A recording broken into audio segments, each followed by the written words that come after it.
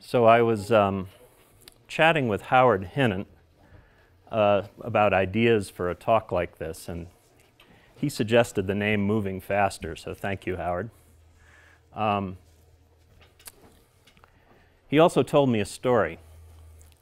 His wife, Teresa, can type 90 words a minute, which I gather is kind of par for the course for a professional typist. Sounds scary to me, but...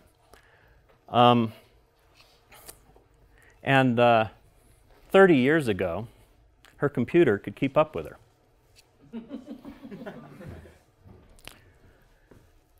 So let's look at that a minute. 90 words a minute is 450 characters per minute, right? 7.5 characters a second. So 30 years ago, I had a Mac 2 on my desk. Had one thread running at 16 megahertz. So let's see. That's per character 2 million instructions, right? Per character. Of course it could keep up. You can do a lot in 2 million instructions. So we got frozen for 30 years, and they've just thawed us out. And now it's 2018. Well, I just bought this thing a couple of months ago. And it's that. It's got 8 threads running at 2 gigahertz when it's calm. It goes faster than that. So what's that, everybody? 2 billion instructions per character. So you all know where this is going, right? Howard's wife, Teresa, her computer today doesn't keep up with her typing.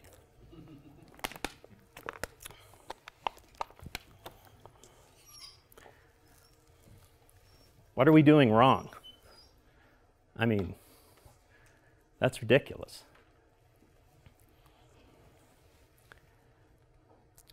Well, I don't know all the answers.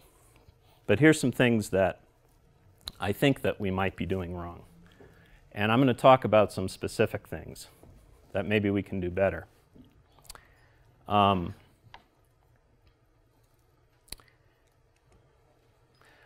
when does efficiency matter?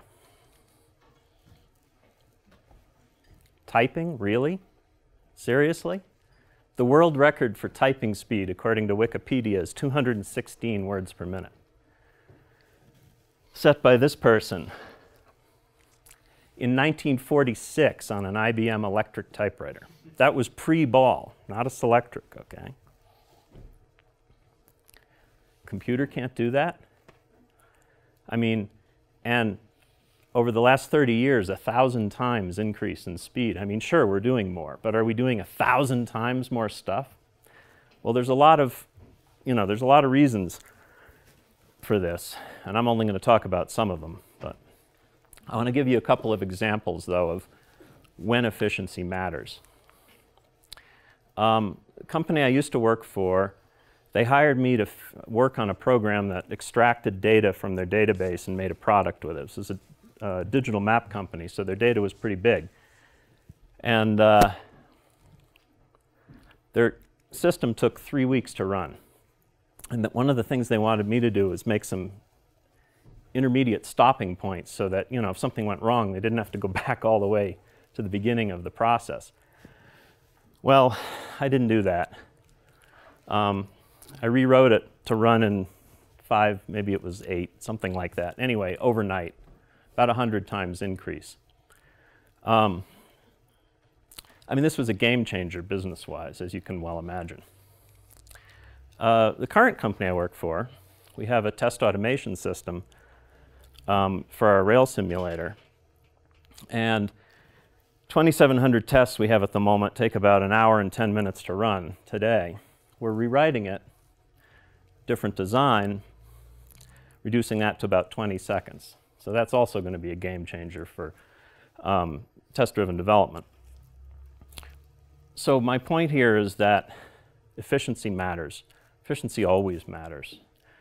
This kind of efficiency is something that you can get, I mean, this kind of efficiency change is something that you're going to get with design changes, which is not what I'm here to talk about today. But once you've made those big design changes, now all of a sudden your code is running much faster, and now the bottleneck may be things that aren't so obvious, subtler things in the implementation, and that's what this talk is about.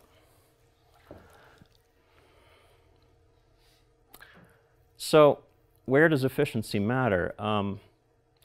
The rule of thumb that I grew up with was don't optimize your code. Write it the nice, clean way. Go find the 5% of the code that's spending 95% of the time and fix that. Well, you may throw things at me, but I don't think that's the whole story. I think that's necessary but not sufficient, and I think that there are many programs that do not spend all their time in a small bit of code, and that if you write a big, huge program without thinking about a performance anywhere, you'll end up with a big, huge, slow program that you can't really fix. Actually, the rail simulator is an example of this because if you run it with the electrical traction power simulation on, it actually does spend almost all of its time in a very small bit of code. But if you run it with the electrical simulator off, it actually spends its time all over the place, and there's no one spot that you can fix. So I say write almost everything optimally. But optimized code is ugly, right? I think in C++, optimal code can be elegant, and that, in fact, optimal code is typically the most correct code, and so therefore, kind of by definition, the most elegant code. I think that our idioms should be for optimal code. And our idioms are kind of by definition, the elegant way to do things. And if something really ends up being ugly, you can hide it in C++ behind a very elegant zero overhead abstraction, often. This is done in the standard library. In fact, the date-time library does this all over the place. Matrix arithmetic libraries do this.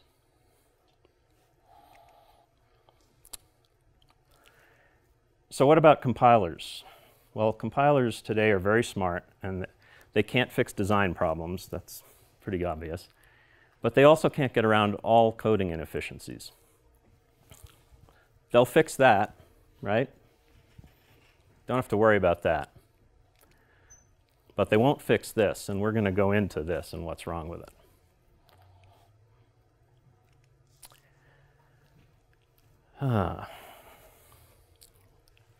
So I grew up with simple architectures.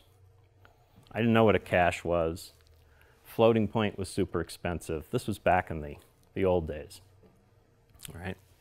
The golden rule used to be reduce FP divides. Count your FP divides and get those down as far as possible if you wanted your code to go fast. Well, floating point's faster than integer now, or certainly as fast. I didn't actually realize that until not that long ago, when I suddenly did some experiments and realized, wow, you know, this rule that I've been holding in my mind, it's just not true. So caches are big, and they're much faster than main memory, but they're not big compared to main memory. And the faster they get, the smaller they get. There's more than one, right? So locality of reference is critical, which means that size matters. The fact that you've got 32 or 16, 32 gigabytes of RAM doesn't mean you can just arbitrarily write huge code, because it won't perform because of caches. So cache misses are the new floating point divides.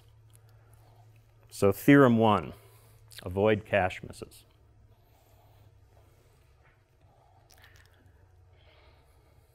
Dynamic allocation. Heap allocations are the most expensive things we do. I mean, if we're not talking about going out on the internet for something. And deallocations are the second most expensive. So we need to reduce these as much as possible. We need to count our allocations. Don't worry about counting floating point. Count our allocations. Reduce them ideally to 0. Can't always do that. Standard containers, they use heap allocation. But heap allocations are not only expensive, but the locality of reference is terrible. They're all over the place, right? So there's a double whammy. So theorem number 2, avoid allocations.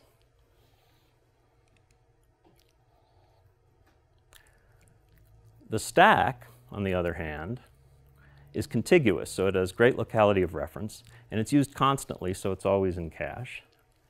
So if something isn't too big and it's local, it should be on the stack. No reason to put it in a heap.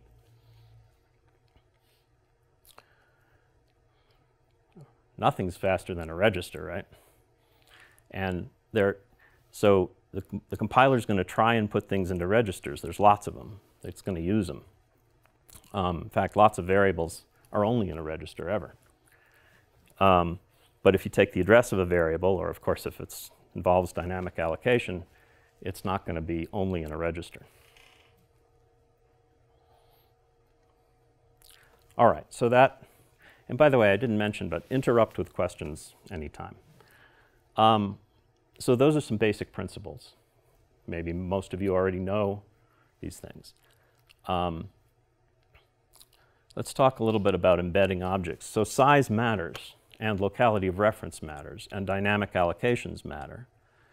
So you've got a contact object. Do you implement the phone numbers as a vector or as an array? Well, it's a trade-off, right?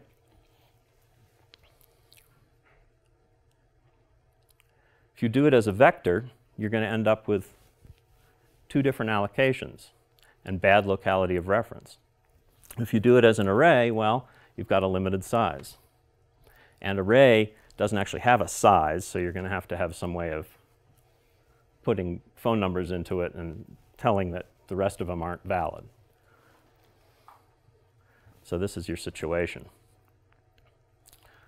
But this lower approach has the potential to run an awful lot faster.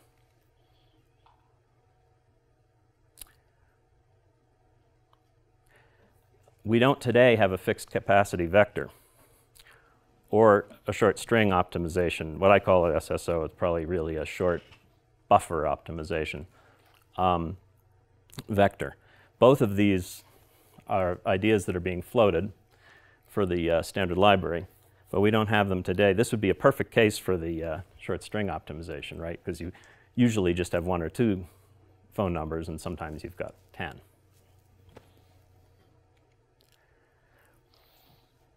Well, we can go better, right? Embedding objects. What about if we embed objects on top of each other? How can we share space?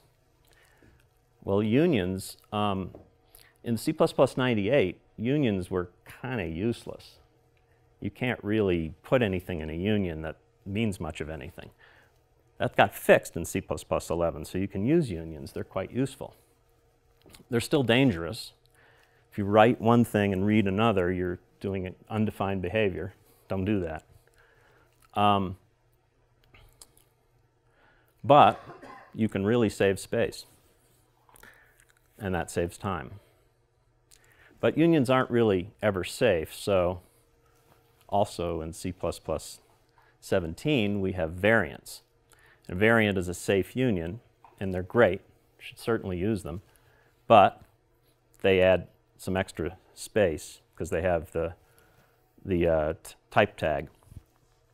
So you can't, for example, save 4 bytes when you want to superimpose 2 ints by using a variant, whereas you can do that with a union. Before I go on, another thing I don't have a slide for, but it's quite important. Be sure and squeeze all the air out of your objects too, meaning order them by size, so that the compiler doesn't put in a bunch of padding bytes. we saw really, this morning's talk by Arthur was, had a great example of that, where he had this tremendous speed increase because he just got something a little bit smaller, and it ended up fitting in the cache. So now I'm going to talk about passing things around, because, I mean, one of the reasons I wanted to do this talk was that I'm always asking myself, you know, how do I pass this? How do I get this back from a function? What's going to be most efficient? I wasn't sure of the answers. So here's some of the answers. Pass simple things by value. Value semantics are a good thing. Anyway, C++ has all kinds of great support for value semantics. But remember that you're making a copy, and sometimes a copy is expensive.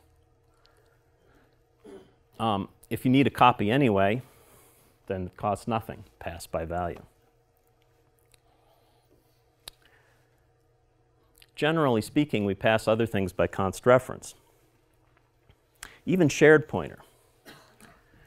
So Nico had a great talk here, I forget what year it was, 3 years ago maybe, where he pointed out that passing shared pointer by reference when all you want to do is read it is a lot faster than passing it by value, which is kind of the natural thing to do. So pass by const reference. Also, if you're writing generic code and you want to know, okay, how should I take this parameter? Take it by const reference. It doesn't matter if it's a built-in type. It'll be just as fast. I measured this. It's just as fast. There's no penalty if you're passing an int and you're taking it by const reference. Not a problem. But of course, you know, all the usual caveats. With a reference, you have to be concerned about lifetime and what. And there's some efficiency considerations, so watch Nico's presentation.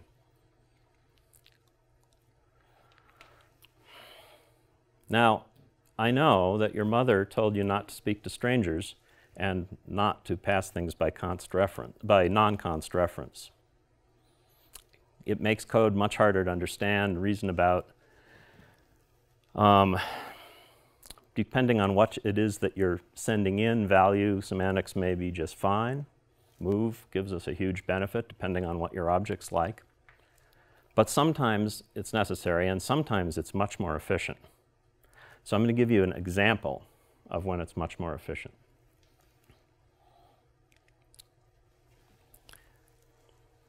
So here, all I want to do is, with this one vector, I'm going to go through a loop some number of times. And every time I'm going to clear it, I'm going to load some stuff into it. And down here, I didn't write any code, but I'm going to do something with it. And I'm going to come back and do it again. Lots of times. OK. So let's think about what happens the second time through. The first time through, you know, the vector, I'm passing it by value here, right? The first time through, it's empty. Nothing really happens. A bunch of allocations happen here. As it fills it up, it gets returned, right? It gets returned by value, which means, and we're going to talk about this in a little bit, but it means that it's going to have the RVO, so there won't be any particular cost to that. All good, right? What happens the second time through? The second time through, what happens here? Thoughts? Questions? Anyone? Let's look. The second time through, the size is 1,000, right? And the capacity on this thing, or whatever I did it on, happens to be 1066, the library I was using. So we do a clear. The size is 0. The capacity is 1066, right? We call load numbers. We do a copy constructor, right? Now what happens? Size is 0, right? We didn't move anything. There aren't anything out there. But the capacity is 0, right? Because I've constructed a new one with an empty one. I'm not going to get that capacity, right? It's not going to do any allocation until I actually do something with it. And I have my whatever 10 allocations again. Every time through the loop, I'm going to do all those allocations. This is going to go super slow.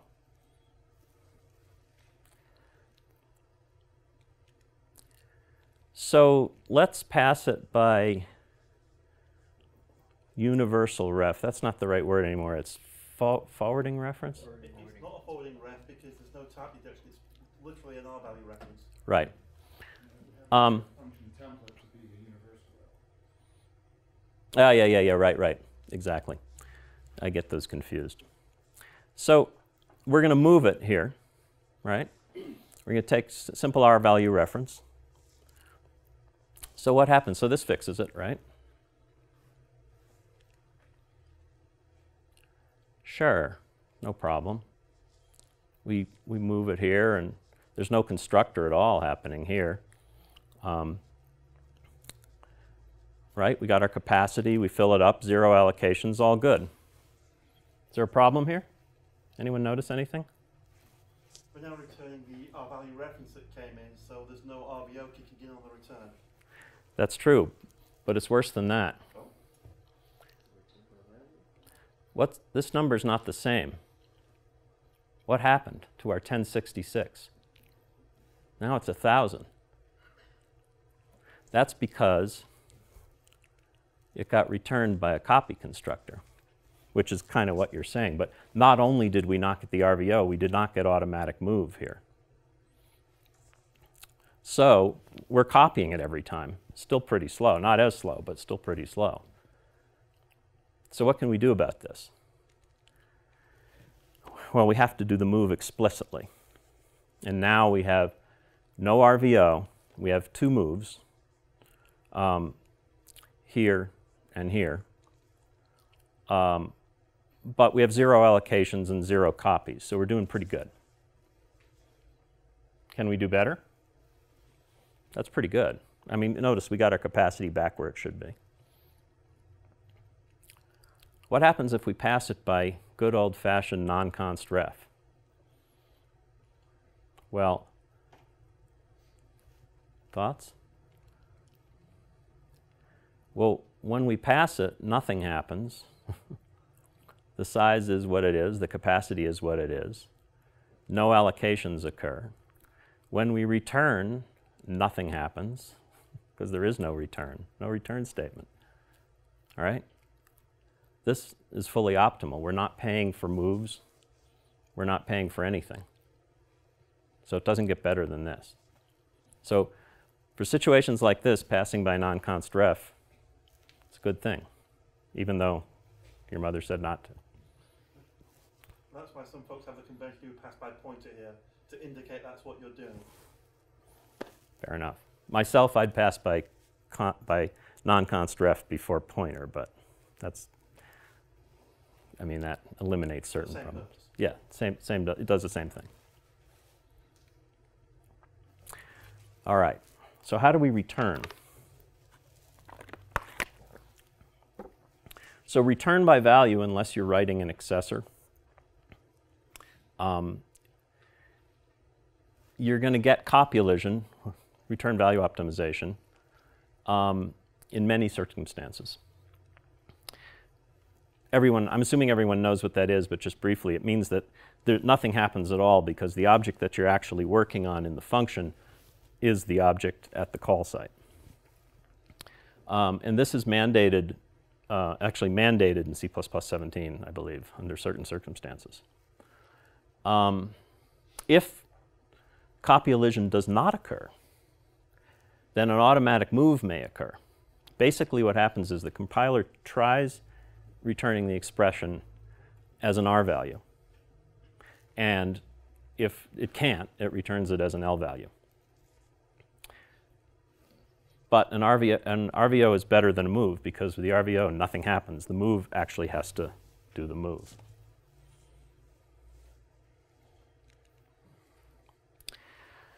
So there's some rules here. Don't do a move in your return statement. You notice I had to do that before to get it to do it. But if you do, you will inhibit the copyolision, so don't do it if you don't have to. The function return type's got to be exactly the same type as the type you're returning. or it can be a local variable. Excuse me, or a by-value parameter.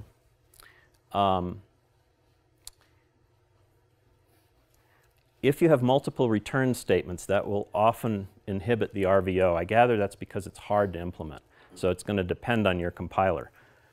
I don't know the data of what compiler does what here.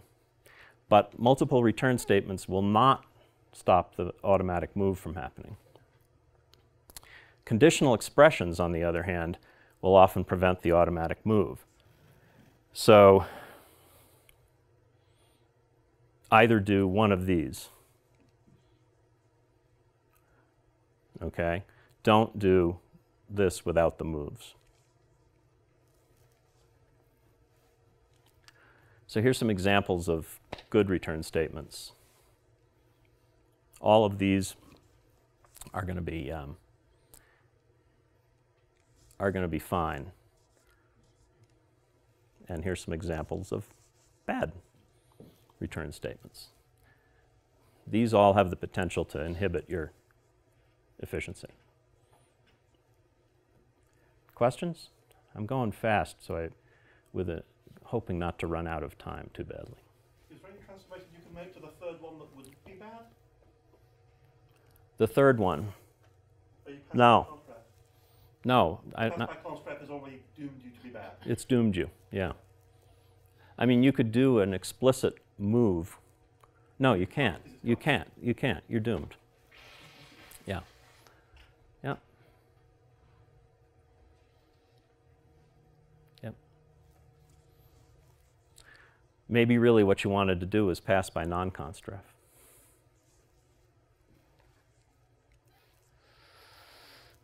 I'm assuming everyone knows quite a lot about moving, so I'm not going to belabor moving, right?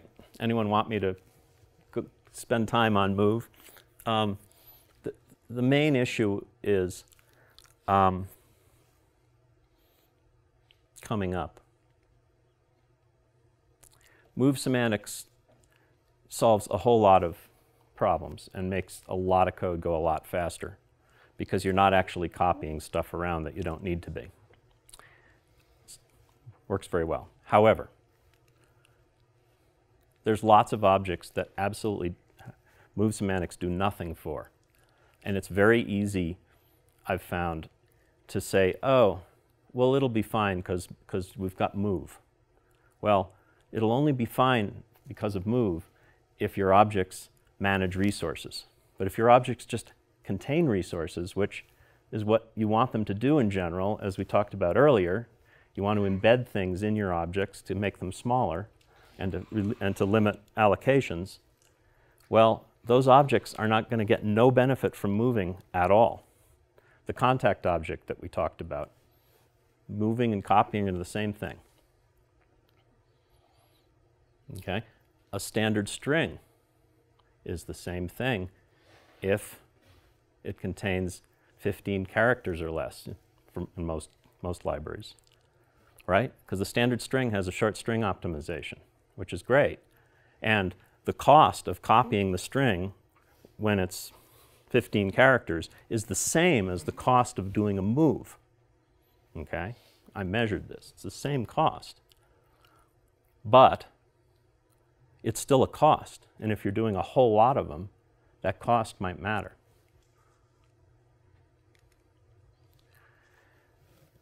I threw this in here mostly to get you to watch Howard's discussion of move. Oops, sorry, wrong button. In fact, if you take away nothing from this talk but the resolution to go watch Howard's talk and Nico's talk, fine. They're great. The big thing here is you often don't need to write any of these because they get written for you and they're often correct. All right. Let's look at an interesting case of doing a move.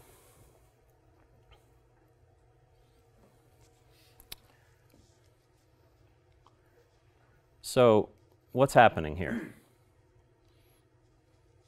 Is this good, bad, indifferent? Anyone? Boy. Is everyone asleep? What's going on here is that you're getting a copy. That's what pushback does. Pushback takes a const ref, and it's going to do a copy of this string. And let's say this is your latest Russian novel that just happens to begin with "Hello World." You're going to copy all of that. So that's not so good. So let's fix it. Does this fix it? Sure, right? In place is great, right? That fixes it. Does this fix it? This is exactly the same code.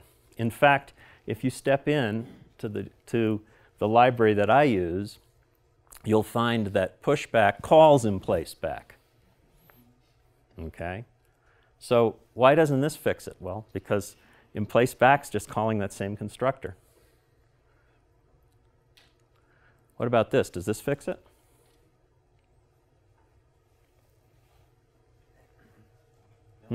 Question? Yes? No? Yes. What's that? As well as it can for this code?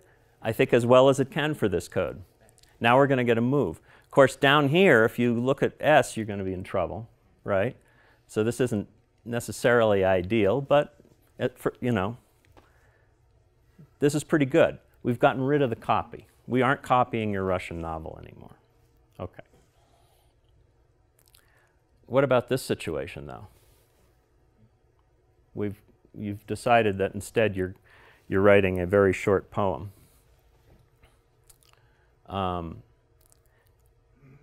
Well, does this help? No, we just discussed that, right? It's a short string optimization. It's not going to go any slower than the code we just saw, even though the code we just saw had a Russian novel hanging off it. But it's not going to go any faster. You don't know it's not going to go any slower. If you've got a crazy library that says, I'm going to clear it after move, it will go slower. That's true. And as far as I know, all the major implementations do that. Ours doesn't. Oh, well, It's unspecified Yeah. state can be the value it used to have. yeah. Oh, you're saying that it's going to write a null. Some libraries might Right. used to do So that. so it might be slightly slower. Okay.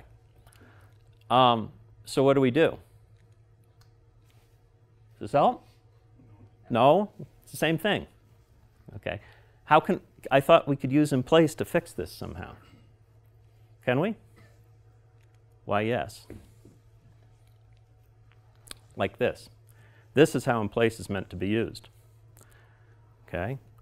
We're going to construct the string in place in the first place with our initial piece. And then we're going to act on that particular string. And there's no other string involved. Alistair. Which version of the C++ standard does that require? 17. That requires 17. Only because of this here. You can do this, and you can do the same thing. It'll work just as well. It's just one more line of code, because you can't, in place back prior to 17 did not return anything. And so you would have another line that says autoreference s equals v dot back.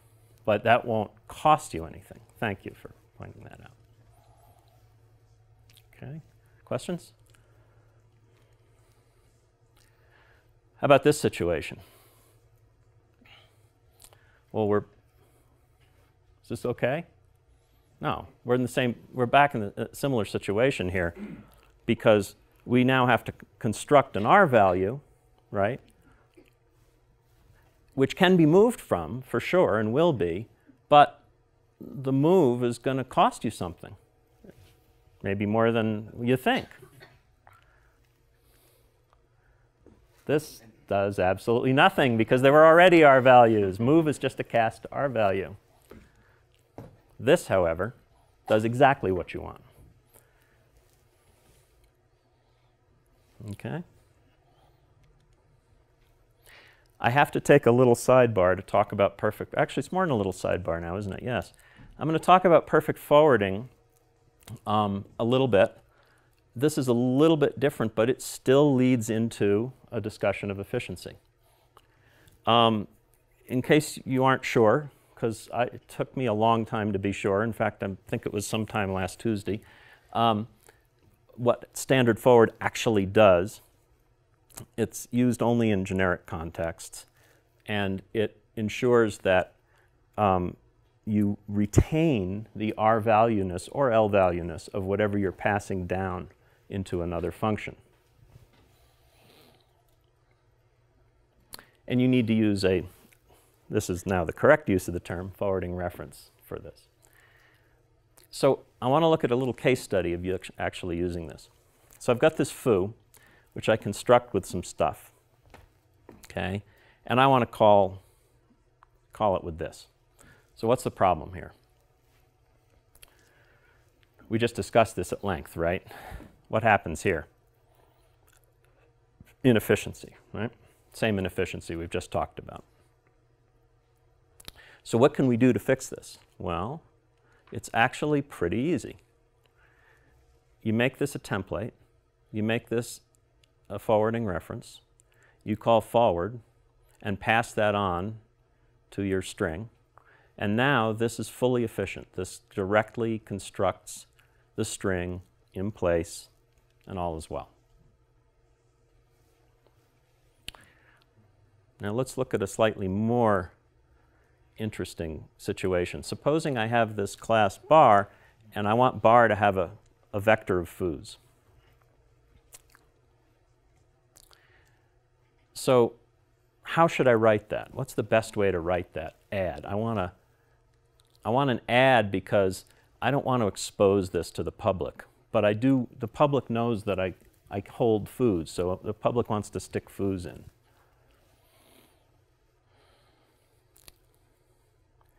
So this is my first attempt. Well, this is terrible for, the construction of the foo is good. We just fixed that. But now I'm going to copy the foo, right, entirely, including the string. I'm not going to get move to happen here. And the call site's really ugly. So my first thought is, okay, I can fix the call site by just doing this. I'll pass in the, what I want, and then I'll push back and I'll put the foo here. Well, that's nice. It cleans up the call site, but it's no more efficient. It's doing exactly the same thing. So I know I'll use modern C++. Does this help? No. This does exactly the same thing. Only except this time it's an R value and you get a move. Also on the previous slide, I think. Is it? No, I don't think so. It constructs a temporary foo and then it moves it into a vector. Oh. Yeah. Right. The thing is that foo doesn't implement move. String implements move, but foo doesn't. Foo used rule of 6 to implement 0, therefore it's got the free move built in. The string is small. So That's true. Yeah.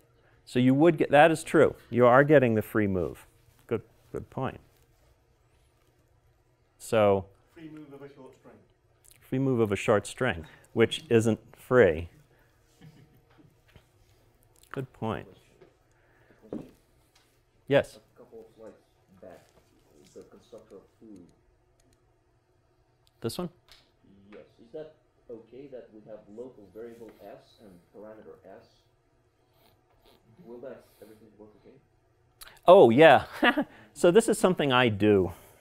I don't know if I should, but I do it for very simple. I almost always name my member variables with an m underscore so I can tell they're members, unless it's a really simple struct where it just seems pointless. Like my point doesn't say m underscore x, m underscore y. It just says x, y. And when I do that, I actually do this because, yes, you can. It's totally legal. And in my way of thinking, it's not, when it's something this simple, it's not confusing. But one could argue that easily the other way. Now, I think I'll pass both time, but while the slide's up, do you have any concerns of code size for generating different instantiations for every different length a string literal here. Every time you pass an array of char, it's an array of char of different length. That's true. That's potentially generating a lot of overloads. That is true. There's another problem with this, by the way. There's a subtle correctness problem here. What's that? Someone here surely can come up with this. Well, I would say there's a conversion problem. What? SDR can be, as long as SDR is converted, it will compile. That's right. The correctness problem is that we haven't constrained STR at all. And that's easy to do. Well, it's kind of easy to do today. Not that easy, but in this company, pretty easy. It's going to be way easier to do with C++20 when we can use a requires. But I'm just pointing that out. It's not germane to our conversation, but it is true. All right, so some good points here. So we do get the free move, but it's not really, I mean, remember, the string isn't the whole story here. We're moving some other stuff here, and these don't have move semantics. Okay, this is just byte copying. So, what do we do? Does this help? Assuming foo stores it as a pointer to character and not as a std string. Well, we know that it stores it as a std string, but Then this one only accepts string literals then. So well, that's true regardless of what foo does. Exactly. This only accepts string literals. Suddenly I broke my... What's that? Or other const char star pointers. That's right. Or other... It only accepts char star. It does not accept strings. So I just broke half my code. So what do we really want to do? Well, turns out it's the same... oh, we want to do this. Well, no. That gets us right back to the same situation. In fact, what we want to do is this. Now, this suffers from the same correctness thing we just talked about, but that aside, this is really awesome because now, not only is this optimal from a runtime point of view, because we are calling the constructor directly with this, of foo, directly with this, in place. But now, when foo changes, gets some more constructors, adds some more parameters, got some default parameters, doesn't matter. Bar doesn't change. It just works. Questions? Question. Yes? In the call site of the previous slide, if the value, if the third argument q is replaced with some other value, R, will that result in generation another template instantiation? Will that template Yes. parameter be I see- interpreted as a Right. integer type Yeah. parameter? The question is, if we change this from a Q to an R, does that make another add get instantiated? The answer is no, because the type of quote R quote and the type of quote Q quote are the same, and this is a type parameter. So it will be interpreted as a type parameter, not as a value parameter of the template. That's correct. That's correct. But the same does not count for bond and chains. For Those are two different types. that's right, because they're different lengths, and that is true. If you were going to call this a bunch with a bunch of different ones of these, you may want to do something about that. But if you don't, I mean, if you don't really have that many literals, I mean, how many different length literals are you going to have, right, before it starts to be some other way you're doing it? I'm not sure why you made it a variadic template. In this case, wouldn't just a single parameter be correct or even more correct? A single parameter of what type? Why is it a variadic template? not Oh, a single because I'm passing in 4 things. Oh, for all of them. Okay, never mind. I was confused. Well, because, and we don't want to construct a foo down I'm here. just focusing on the string. Yeah. Yeah, yeah. Other questions? Okay. Now, different topic.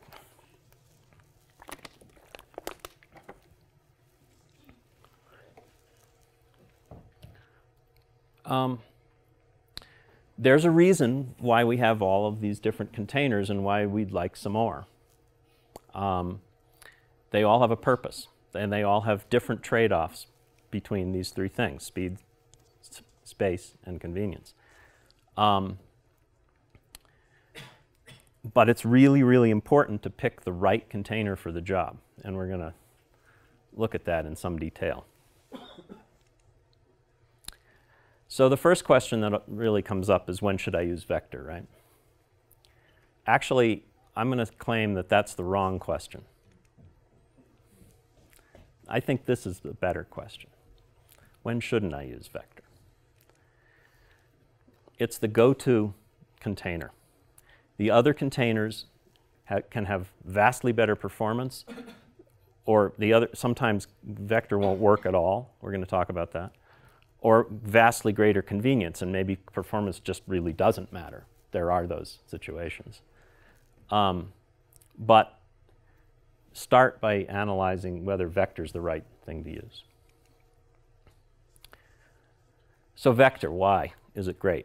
Contiguous memory, fastest traversal, random access, right? All of these things because it has contiguous memory. On the other hand, growth invalidates everything if it grows. But you don't have to have a vector grow.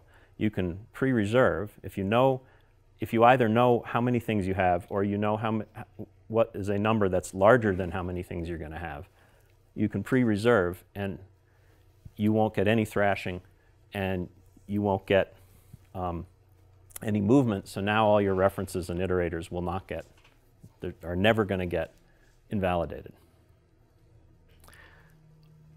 If you're trying to do large amounts of data, you cannot use a vector because it grows geometrically. If you've got 4 gigabytes of RAM and you've got a 2 gigabyte vector that's full and you want to add 1 integer to it, you cannot do that. So vector doesn't work for large things. Array is great. It's just like a C array, only cleaner, fancier. It's great when you want to embed something in your object. So how do I choose? Well, if the size isn't fixed, you kind of need to use vector. It'd be really nice if we had a vector that has a fixed capacity, but we don't yet. I personally use C arrays for very simple situations, following the principle that use the simplest tool for the job. I have a strong preference for standard array, just because my mental model of when you pass by value, pass by reference, I don't get array decay kicking in. It jibes better with my reasoning for the language as a whole. So that's a convenience rule rather than... And that's a very good point. I mean, that's a good argument against what I'm saying. And I go back and forth on this. I tend to use, if I have three numbers that I need access to in a function this, half a page long, I generally use a C array. But as soon as you start trucking in it, around your program, then that argument really starts to cut in. I'm sorry. Good point. Thank you. The question was, or the comment was, why that C array has pointer decay characteristics that are surprising and annoying, and that if you use standard array, you don't get that.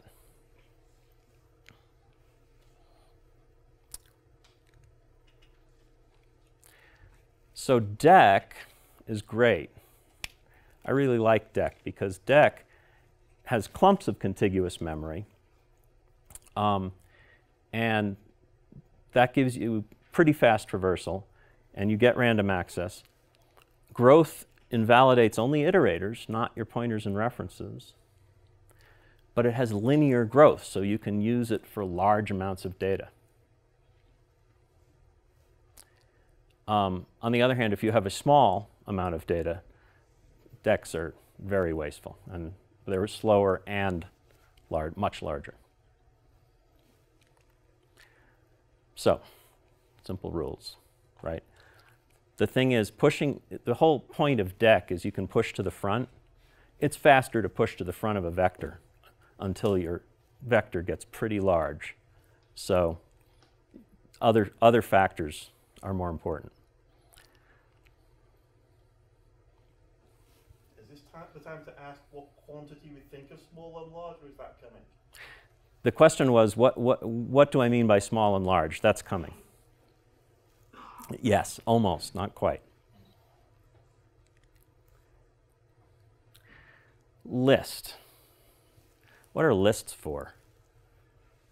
They're node-based, so the overhead is very high. The locality of reference is terrible, right? Because you have to allocate a separate node for every single element, and they're all over the place. You get slow, or certainly slower traversal. You get no random access. On the other hand, they're perfectly stable. Growth anywhere never invalidates anything. And they have perfectly linear growth, like per element. So you can make them very large. On the other hand, they use up an awful lot of space per element. So, if your element is very large, then the overhead of the list is unimportant. But if your element is an int, the overhead of the list is quite important. If you have a small one, there's almost no good argument for them. So, vectors much, much smaller and much faster for anything up to, insertion anywhere in a vector is much faster until you get pretty large. And we're going to talk about that in a minute. A big reason to use list is when you can benefit from splicing.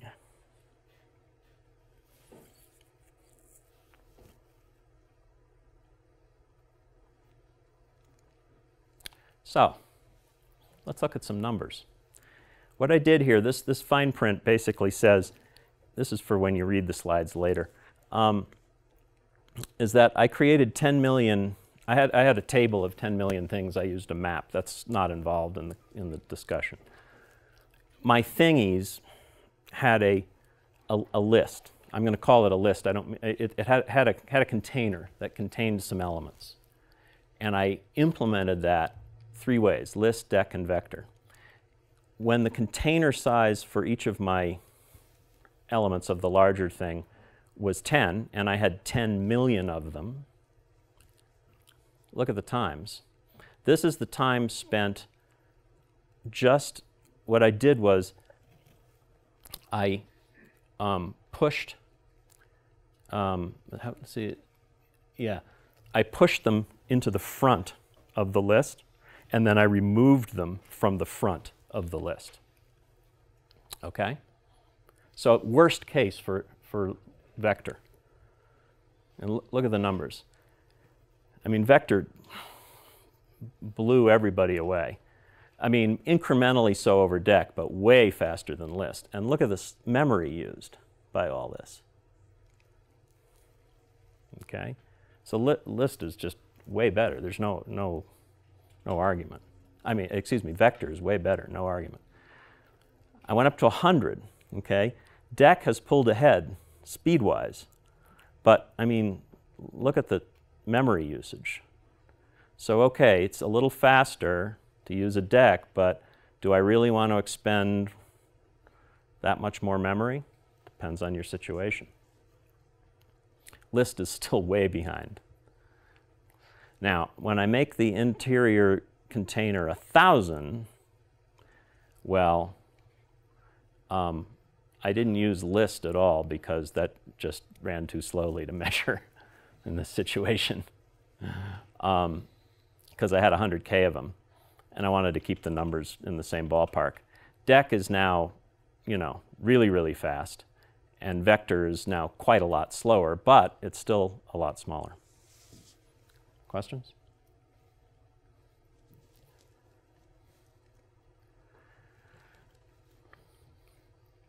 Set and map. So this slide should look familiar. It's the same slide as for list.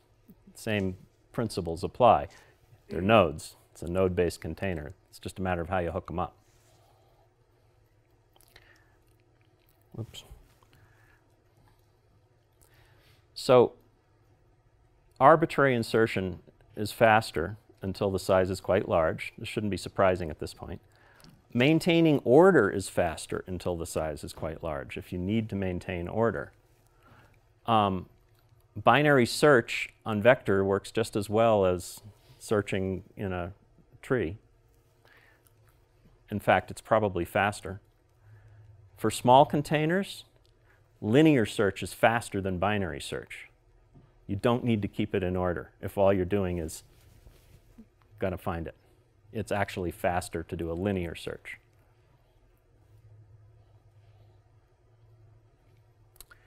So let's look at how I tested this. So I created an element that was going to keep a set of integers conceptually. So a unique ordered list of integers. And I said, okay, that's what I need in this thing. And I threw in something else just to make it somewhat realistic. And I implemented this two ways. This is one way. This is the other way. They work identically. The only difference is that this uses a vector, and I wrote this probably fairly dumb insert that just does a ordered insert. Okay? And then I ran the comparison. So again, at 10 million objects of size 10, vector's faster and way smaller. Now mind you, what it says here in the fine print is that I put the elements in backwards so that it was worst case for vector. Again, the vector had to slide. I put them in and then I put them in again. And in the first case, the vector had to slide every time. It never got the advantage of, oh, it goes in the end. It had to actually make room every time. So worst case for vector. At 100, well, vector's even, I mean, there's, a tenth as many of them, but vector is, the improvement of vector over set is more at size 100. I would have thought that, it would get worse and worse. No, it's actually more so at size 100 and far more savings. Once we get to 1,000, vector is now behind set in terms of time, but I mean, look at the memory usage. And it's not way behind, right? It's just incrementally slower. Does this all make sense? Questions? Yeah. I think inserting everything in reverse order is also a poor case for set because the amount of rebalancing it's going to do, but just not as bad as for vector. It's not as bad, right. I wanted to make it worst for vector. Yeah, that's a good point.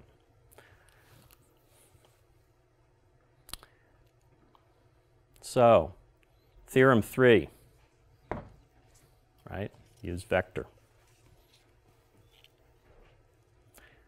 Except, of course, when it's not the right choice. My real point is you have to make this choice every time. Is now the time to talk about containers where order doesn't matter? Sure. We again looked at using sorted vectors for our lookup, trying to do a flat set at Bloomberg a while back, because we're having trouble with our looking at sets of strings. And it was pointed out that with benchmarking, our hash function for strings was quite bad, and the right answer was actually hash set once we tuned our hash function. Okay, so So unordered containers are often a better answer than a sorted vector for lookup. interesting. If So order doesn't matter. okay.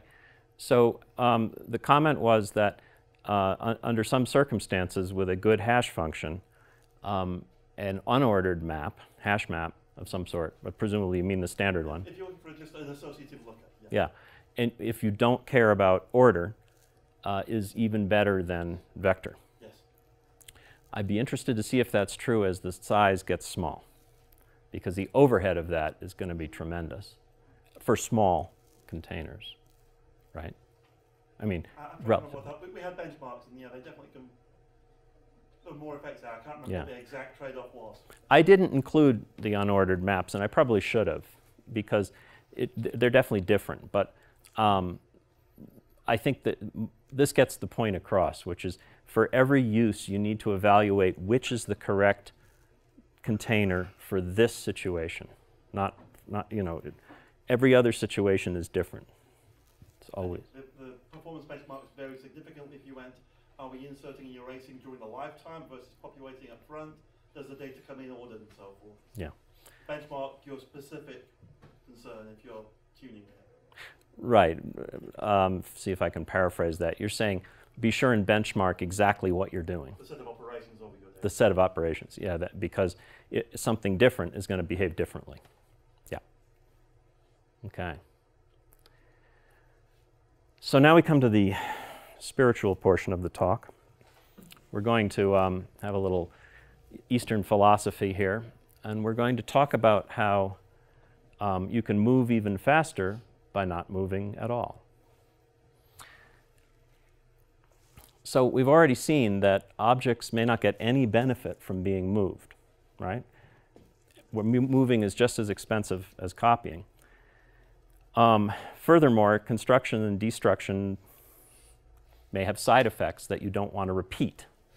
If your object launches a rocket in its constructor and blows it up in its destructor, you probably don't want an accidental copy in there. That might not go well. And that can be true of things that are less dramatic, right, like a database connection. And you may want objects to be stable.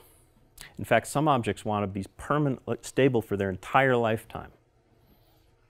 Okay? Node-based containers are stable. Vectors can be used in a stable way, but you need to get things into them and out of them. Okay?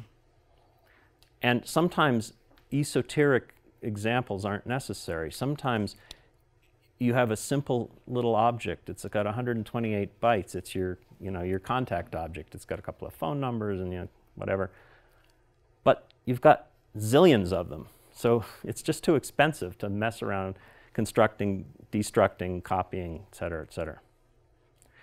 So, and this is somewhat repeating things that I've already said, but basically you want to use in place to construct things in place so that they never have to move or copy.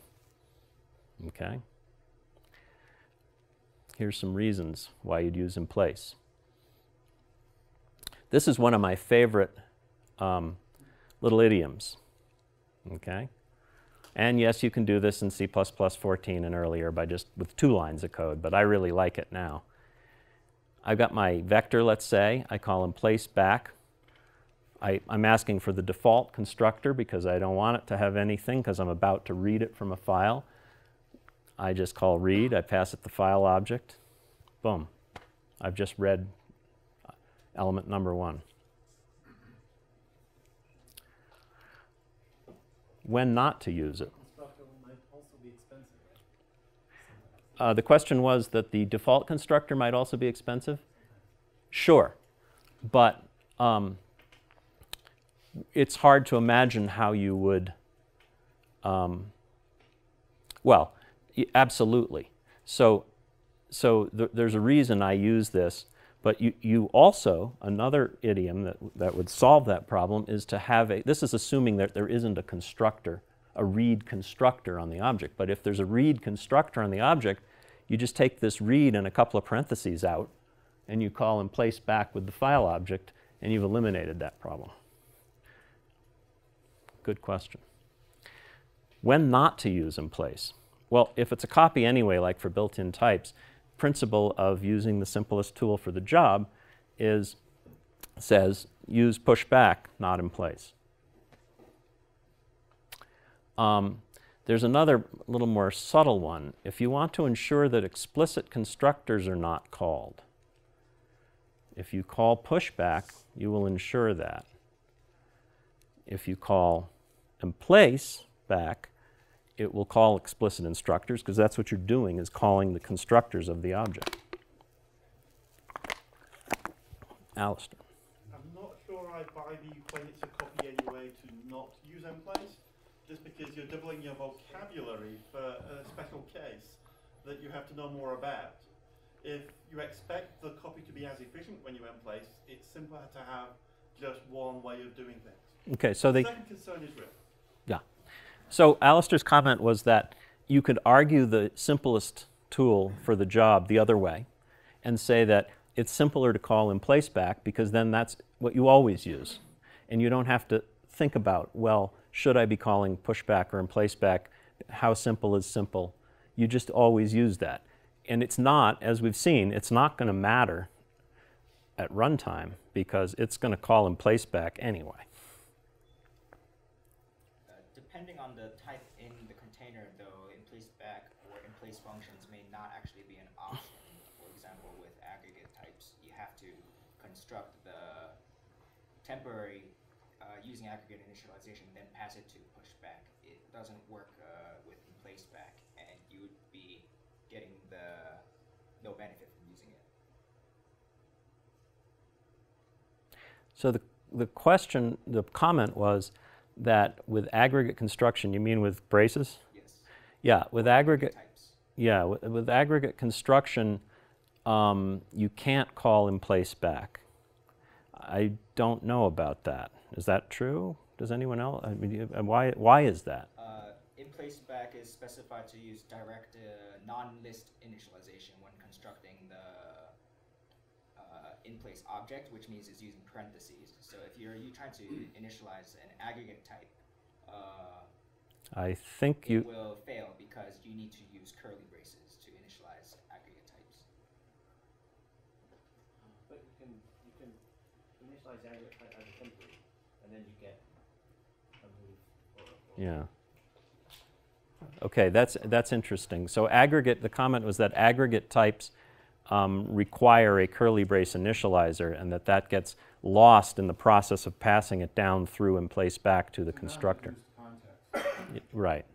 It doesn't work when there's perfect forwarding. Yeah. He said it's a non-deduced context. Alistair. And we're still talking about fixing that for C++20. The two cases it will work are when you go for the default value initialization, so you pass no parameters, or it's a copy. So it will work in two very special cases, but pushback is Right. one of those. Okay. So Alistair says that it's maybe going to get fixed for 20. And the other thing was that it works now in certain special It will work cases. if you've got no parameters, so your value initialization, your aggregate will actually be constructed correctly. Right, okay. And if it's exactly a copy, because we put special rules into 14 to fix that case. Okay, interesting. I don't do much with, other than to just use them, I don't do much with aggregate initialization myself. All right. So now let's talk about splicing. Here's another way of not moving or copying. Things stay put. Everyone knows what splicing is, right? Lists have a splice method. In fact, it's one of the few reasons to use list is that you can splice it. Nothing's invalidated. It's super fast. You're just twiddling pointers. All right, we all know this, right? You go from here to here. Okay. Until C++17, there's nothing, you couldn't do anything like this to a map or a set. All right. And furthermore, you couldn't change the key of an element. Anything like that you wanted to do, you had to create new elements, delete old elements, construction, copying, all this stuff we're trying to avoid. With C++17, we have node extraction. With node extraction, you can do all these things and more. You can change the key of an element. You can transfer elements around, even between maps and multi-maps. you can merge one container into the other. You can take an element out and hold it for later use. I'm going to show an interesting example of this. And you can move an element out of a set. I actually didn't realize this until very recently, but until node extraction, you could put move-only elements into a set and then presumably observe them there, but you couldn't move them out of the set, which seems like a major problem. So let's look at how node extraction works. Let's say you want to change the key of an element, and all the other things sort of follow the same pattern. So let's say we want to change this guy from X to Y.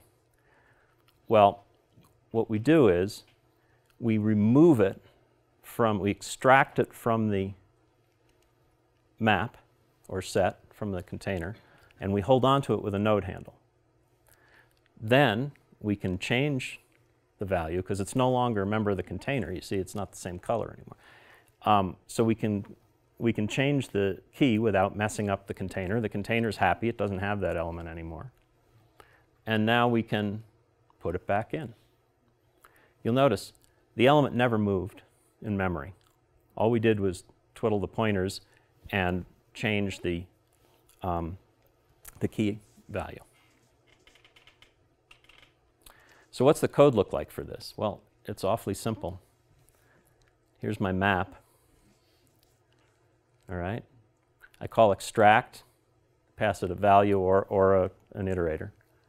And I get this node handle thing, which we have to use auto for because it's one of these, secret library types. It's not secret, it's in the standard, but it's nothing that you really want to mess with. But you do want to use its API to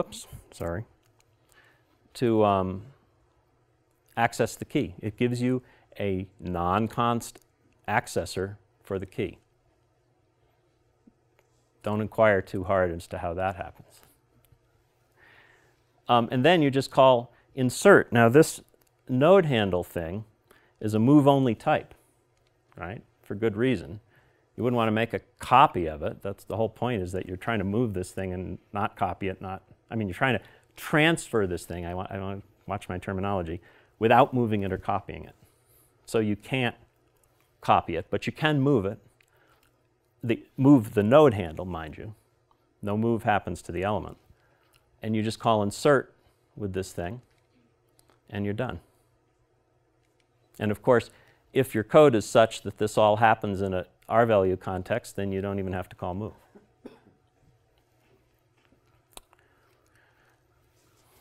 Another example, let's say I want to merge these two sets. Well, that's one line of code. Just call merge.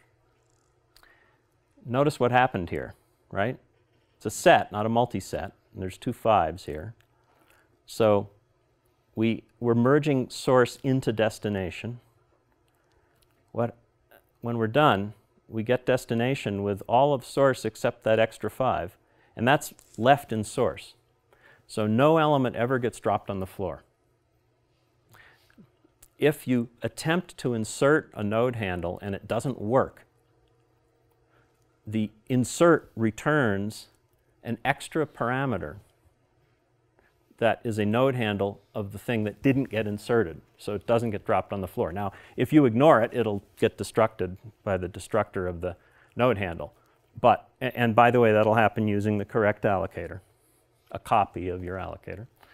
But nothing's ever dropped on the floor unless you want it to be.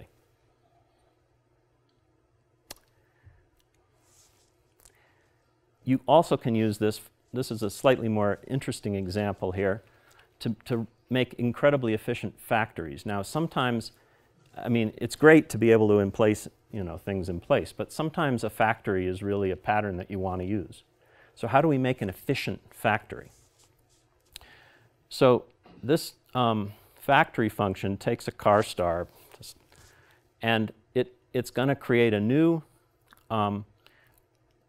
record in my map of int and string, right? And it's going to manage the ID for me. So that's why I want a factory here, okay? So how do I do that? Well, down here I just call insert new record with whatever, and it just works. So how does that work? There's a temporary map. I'm going to emplace the thing into the temporary map, so that's fully efficient. Constructs it once in the temporary map. I'm then going to extract that node and return the node handle. Notice it says auto here. Okay. And that's now here is going to be an R value, so I can directly insert it into my new table, and all it does is fiddle with the pointers. The thing in memory never moves.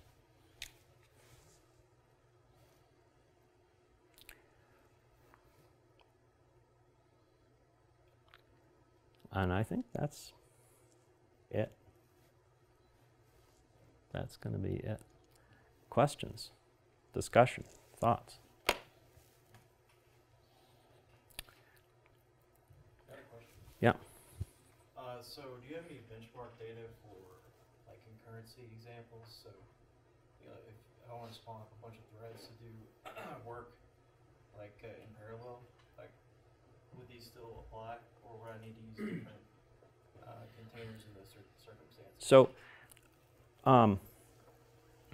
the really short answer is I don't know, because I'm not a concurrency expert by any stretch of the imagination.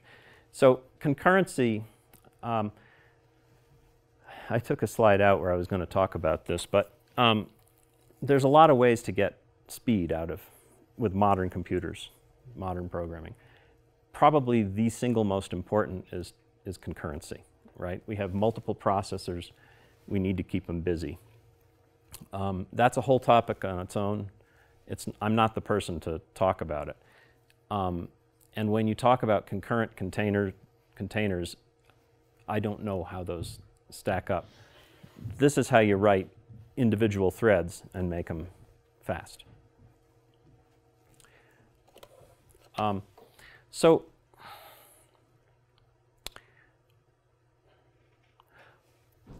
one of the things that I didn't mention earlier, give me a minute, I have to bring it back. Any other questions while I'm thinking of what I was going to say? Yes? Another random observation of micro-optimizations that people often miss is with shared pointer, you were talking about passing by const reference and so forth to avoid the cost of copies. Moving shared pointers, because you're avoiding a couple of increments on atomic variables, is often very useful.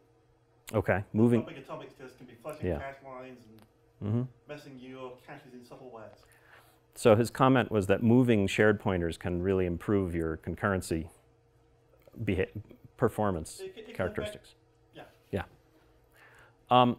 So what I was going to say is that the whole point of this talk is to say that writing efficient code isn't just for people who work for, national laboratories, or that guy down the hall who never opens his blinds and has a editor that's green on black.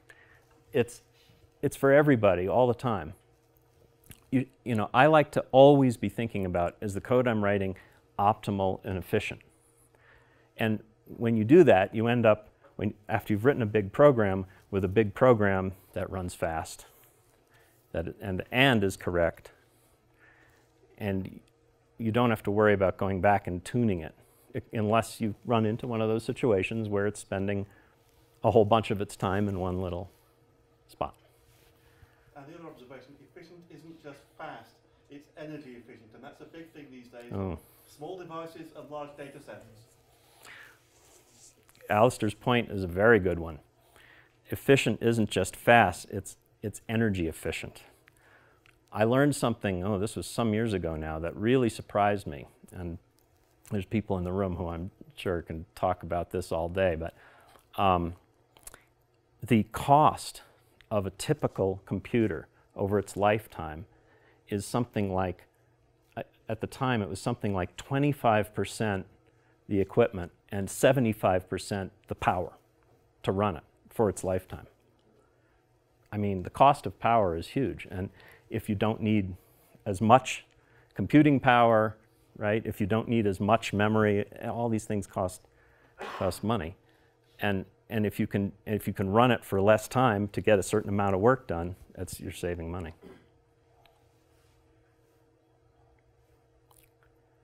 Other questions, thoughts, comments, suggestions?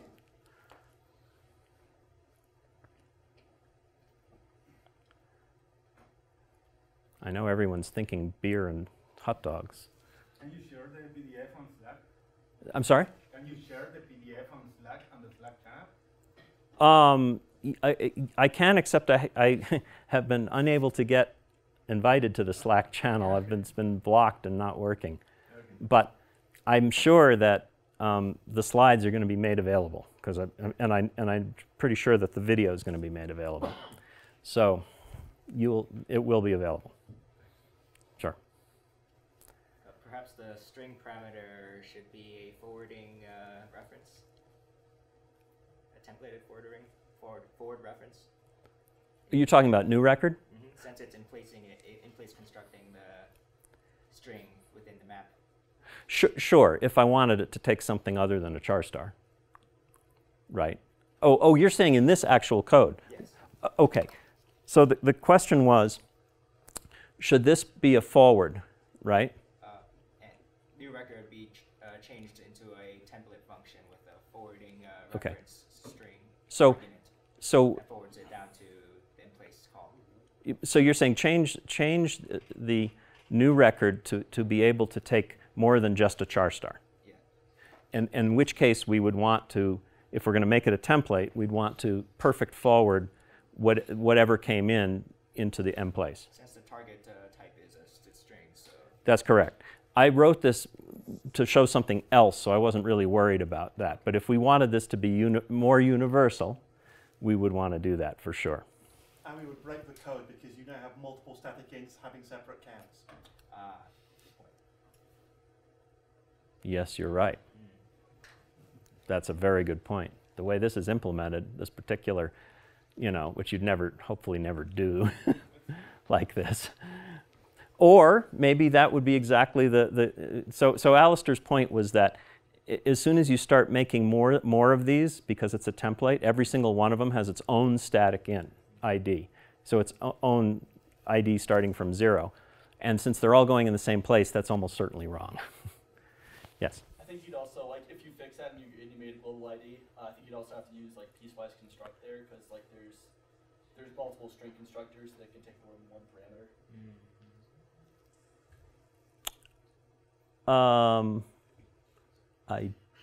So the question, the comment was that you would have to use piecewise construct here in the in-place call. If you use a variadic. If you use a variadic.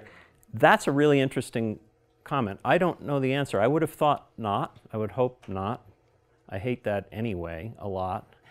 But it wasn't the original design.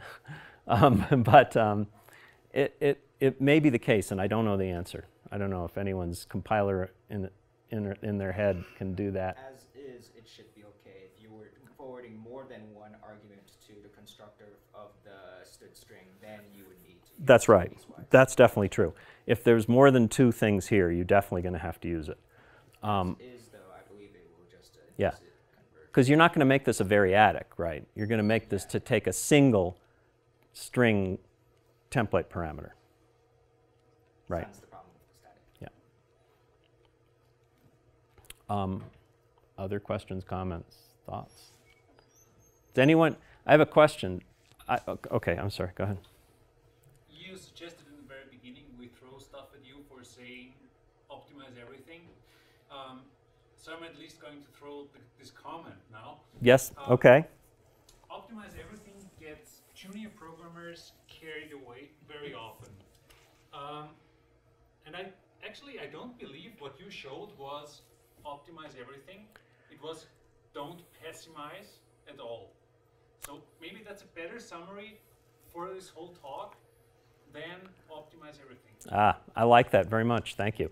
So the comment was, instead of saying optimize everything or write everything optimally, the topic really should have been don't pessimize at all anywhere. I agree. I mean, I think it's somewhat a matter of semantics, but it's a good way to think about it. right? It's like if it doesn't matter, or if if you're writing code where it just doesn't matter, how the normal way to write it can't be improved on, which is lots of code, or you're in a situation where it really genuinely doesn't matter. And I'm going to say like user interfaces, but then I'm going to remind you of my opening story. Typing is a user interface phenomenon, right? So it's not always true that user interfaces, it doesn't matter. Then just write normal code. But when you are in a situation where it could matter, or where you're doing something where how you write it matters, be sure you're not pessimizing at all. Yeah, I agree. That's excellent. I had a question. Does anyone disagree that we need to think about these things and that there's some sort of a problem with a 1,000 times faster computer not keeping up with typing that a 1,000 times slower computer could keep up with? Even given that it's doing lots of other stuff. I know there's a lot of fluff in there, but 1,000 times. Does anyone disagree? Well, I'm not disagreeing, but I think that we need to get the OS driver developers in this room here. Okay, the comment was we need OS driver developers in the room to hear these things. Fair enough. There's a lot of factors, absolutely. But I've certainly run into a lot of the kind of thinking. Hello? Oh, did someone turn? People could come up. Why did it do that? Yeah. Oh, there we go. Thank you. I've run into a lot of the attitude that it just doesn't matter. I mean, not to pick on Java, but I'd love to pick on Java. In Java, and I'm not a Java expert, so tell me if I'm incorrect, but in Java you've got little int and big int, right? And they're very fundamentally different. But all of your user-defined types are like big int. They all are objects, which means they're all dynamically allocated. So you can't embed things. You can't embed one user object in another directly. And that just has humongous space and time implications. And I was involved in a project some years ago now where that was really, they tried to do a big data project in Java and it failed miserably. And that I'm pretty sure, I'm pretty convinced that that kind of thing was a lot of the reason. That is why Java emphasizes different design patterns. We use flyweight a lot more in Java, where you can start using object identity to avoid having these clones and things for this kind of reason. Yeah. So, use the idioms of the language. I'm not sure how much that helps overall in Java. I don't do a lot of Java, but I know that you approach design differently in that environment. The comment was, use the design patterns that work for the language you're using, which is certainly a wise thing to say. But I think that in C++, using the correct design idioms, you end up with code that can't be improved on particularly, even if you were writing an assembly code. And that's the whole point of C++, right? So it is exactly 6 o'clock. Any other questions, comments? Thank you.